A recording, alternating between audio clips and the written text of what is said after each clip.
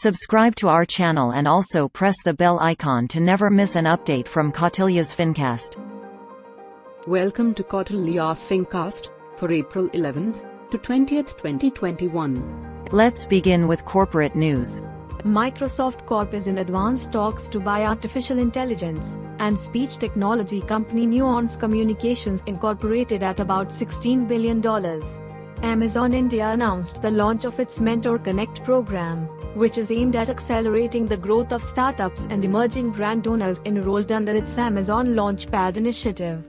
Ant Group company will apply to become a financial holding company, overseen by China's central bank, overhauling its business to adapt to a new era of tighter regulation for internet companies. Nykaa Fashion, the fashion e-commerce platform of Nykaa, announced the acquisition of online jewelry brand Pipa Bella. Pipa Bella will continue to offer its services on its website and also extend its portfolio under the Nykaa Fashion platform.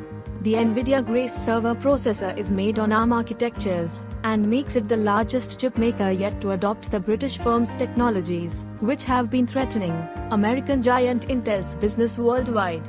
HSBC has banned customers of its online share trading platform from buying or moving into their account's MicroStrategy Incorporated stock, a message seen by Reuters showed, calling it a virtual currency product. Maruti Suzuki's decision to focus on improving the sales of its G-powered vehicles have paid off despite the pandemic impact.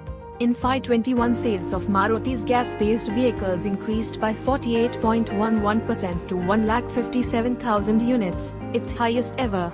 The new structure envisages Airtel Digital Limited folding into the listed entity, Bharti Airtel. This will now house all of the digital assets Wink Music, Airtel Xstream, Airtel Thanks, Mitra Payments, Airtel Ads, Airtel IQ, Airtel Secure, Airtel Cloud, and all future digital products and services. SoftBank Vision Fund 2 is expected to invest $450 million in Swiggy, in a deal that will mark the Masayoshi Son-led SoftBank Group Corporation's first direct bet in the food tech sector in India. Credit Suisse Group AG was sued by a pension fund that alleges the bank misled investors and let high-risk clients including Greensill Capital and Archegos Capital Management take on too much leverage, in one of the first lawsuits since the twin debacles.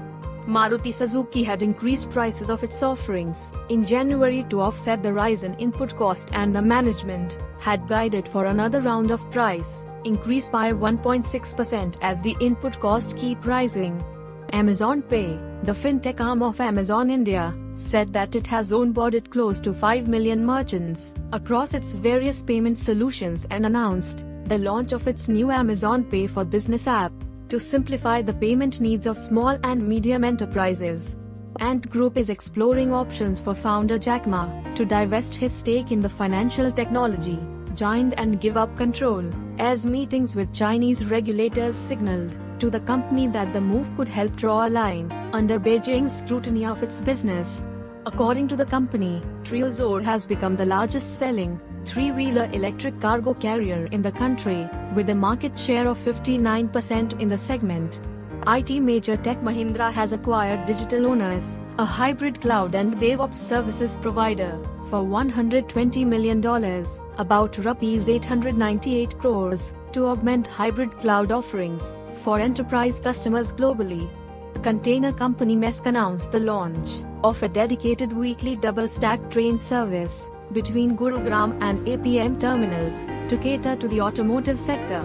Toshiba Corporation rebuffed a takeover proposal from private equity firm CVC Capital Partners, saying the proposal didn't have enough detail to be considered and Toshiba preferred to remain a public company. Let's begin with market news. Bank stocks fell the most amid worries of asset quality amid a surge in COVID cases. The banking index dropped 4%, hitting a fresh 4-month low. Bitcoin rose 1.32% to $60,555.97, breaking above $60,000 for a second time in 10 days. The world's biggest and best-known cryptocurrency is up 118.3% from the year's low of $27,734. A SEBI adjudication order imposed a fine of Rs 25 crores on Yes Bank and fines of Rs 50 lakh to Rs 1 crore on senior executives of its private wealth management team. Infosys Limited gained 3% to hit a 6-year high, after the country's second-largest IT services firm considered a share buyback program. The stock later pared gains in a weak market and was down 1.5%. The Indian rupee weakened past the 75 mark to hit a 9-month low against the dollar as foreign portfolio investors pulled money from local stocks and bonds amid a worsening coronavirus crisis. Indian markets opened nearly 2.4% amid likely a complete lockdown in Maharashtra and more states imposing localized curbs as COVID-19 cases continued to surge. The Indian rupee has turned into Asia's worst performing currency, from being the best in the previous quarter. It's poised for more losses as a resurgence in coronavirus cases to a record threatens to hamstring the economy. Aditya Birla Capital Limited and Sun Life India (AMC) will together sell a 13.5% stake in their asset management joint venture. Dabur India Limited joined the elite club of 1 trillion rupee market cap with its shares hitting a fresh record high. The stock touched an all-time high of 579 rupees and 90 paise intraday. Citibank's India consumer retail business is up for grabs, as the global lender will exit the country along with 12 other geographies completely. The retail basket includes credit cards, deposit accounts, wealth management, and its mortgage portfolio. S&P 500 and Dow hit an all-time high, as Morgan Stanley wrapped up earnings with a profit surge, while optimism about a solid economic rebound put main indexes on course for weekly gains.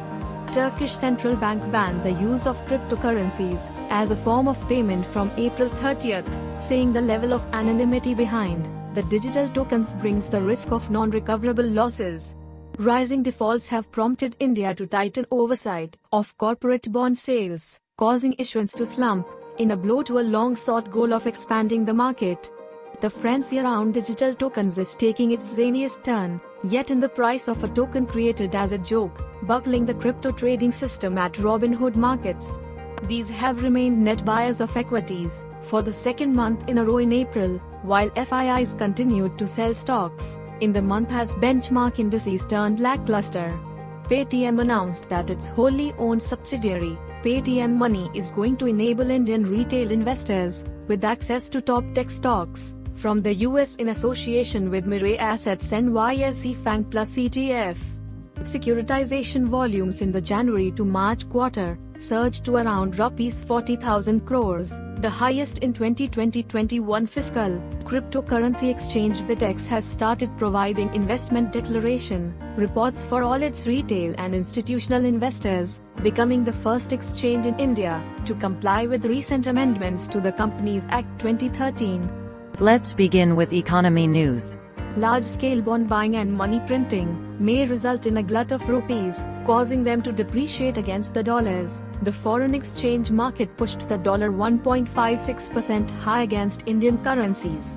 The early analysis has been identified about 1,100 products, including washing machines, ACs, refrigerators, spices, tobacco, cotton fabrics, textiles, and leather that can see high exports through the pacts. The Indian banking system's weak loans are expected to be 11 to 12% of gross loans. The credit losses will decline to 2.2% of total loans for fiscal 2022 and 1.8% for fiscal 2023. Job losses have started hitting the gig economy with sharp rises in COVID-19 cases during the second wave. A private research report suggests that the unemployment rate has started rising since April. Retail and recreation activity across India had dropped by 25% as of April 7 compared with February 24. This was mirrored in the Reserve Bank of India's March Consumer Confidence Survey. Real GDP growth in Q2 fiscal year 21 contracted 7.5% year-on-year, suggesting a strong rebound from lows of Q1 fiscal year 21. This follows a huge fall of 23.9% year-on-year in Q2 2020 caused by the COVID-19. With the focus on micro-containment zones to deal with the current wave of infections, as opposed to nationwide lockdown, the impact on economic activity would be less severe than that seen in 2020. The localized lockdowns in the key economic hubs can cost the economy an average of $1.25 billion each week and may shave off 140 bits per second from the Q1 nominal GDP. The government announced an economic stimulus cum relief package between March 26 and May 17 last year to jumpstart recoveries. The centre has pegged the magnitude of the package at Rs 20.97 lakh crore. The industry has the potential to compete with global leaders. It must work with the government to grow by 10 to 12% per year for the next 10 years, and more importantly, grow responsibly in series. The economic fundamental factors are estimated to weaken the Indian rupee and the expected US dollar to Indian rupee to trade in the range of 72.8 to 76.8 levels in the month ahead. India's economy came to a grinding halt after a lockdown in March 2020. The GDP contracted 23.9% in the April to June quarters. However, as the restrictions were eased, the rebound was sharp. Night curfews and weekend lockdowns imposed by various state governments pose a threat to India's economic recovery. Malls, showrooms, and branded shops across the country are largely empty due to government imposition. The Indian Army, Navy, and Air Force are likely to embrace next-generation 5G technology to bring AI and unmanned vehicles to center stage in a bid to compete with the most advanced armed forces worldwide. The street is concerned that these partial lockdowns could slow down the pace of the economic recovery, which was scheduled to happen in the second half of the fiscal year 2021-22. The IMF expects the global economy to stage a strong recovery, growing by 6.0%, the fastest pace since its records began 40 years ago, with a growth of 4.4% in 2022. The urban unemployment was at 10.72% in the week ended the 18th of April, as against 9.81% in the week ended the 11th of April and 7.21% in the week ended the 4th of April. In the state of Maharashtra, in the pandemic with mobility trends to retail and recreation places down 66%, public transport declining 47%, and mobility trends to workplaces slipping 48%.